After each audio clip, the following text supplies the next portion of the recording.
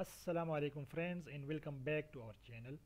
In this video I'm going to show you how to change the outlook of the legend, and I will also play with the vertical axis and horizontal axis.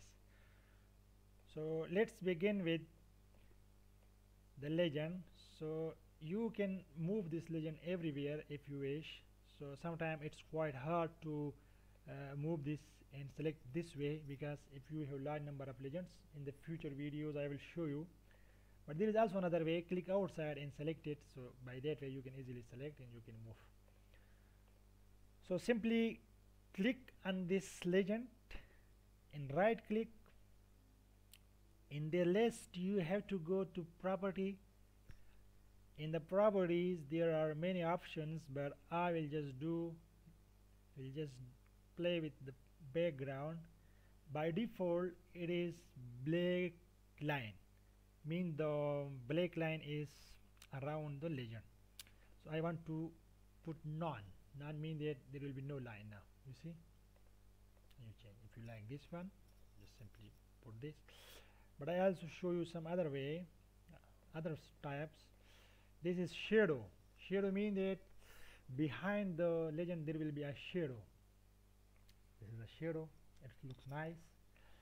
And there is also three other options. The one I will show you is the dark marble one. This is also fine. So this is the dark marble,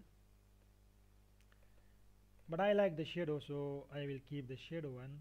If you like this one, so you can keep this, but I like the shadow one, so I will keep the shadow one here. Okay, now let's change this side. So double click, so it will automatically take you to the tick labels.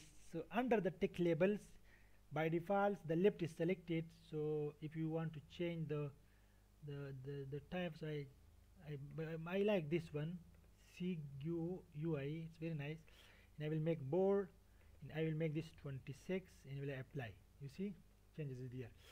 And similarly I need to come to the bottom. So the bottom means the horizontal. So I will bold this, I will make this 26, and I will change the style.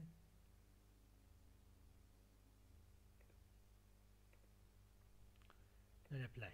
You see, it looks like very nice.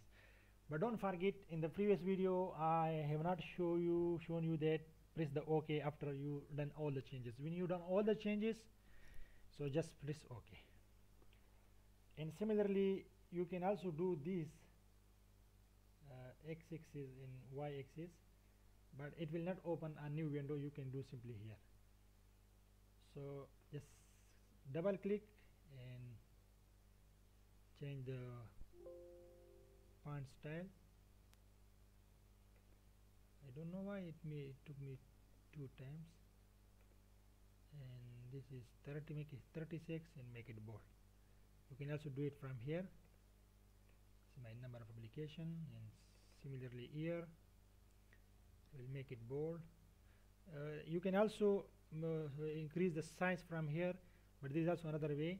You can also increase the size. You see, I will show you the shortcuts, but this time I will increase from here. I will change the font style. Yeah, this is my ear. You see. So now it's look a bit improved. I think this I will decrease one. This is look like more big. Looks bigger. Now it's okay. So if you say my ear is you want close, so you can bring it to close, or if you want away, so you can put it away.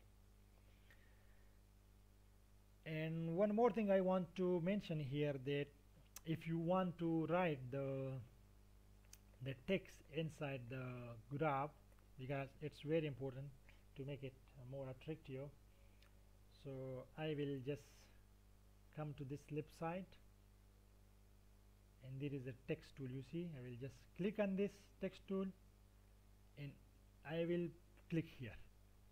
So they give me the place to write, so I will write here that the keywords perovskite, solar cell, and tandem.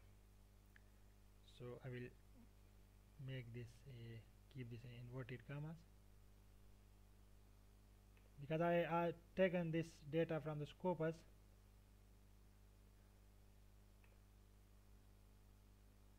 And similarly you can also keep this in any place. So I'll put here, and I will change the style. Similarly I will make bold.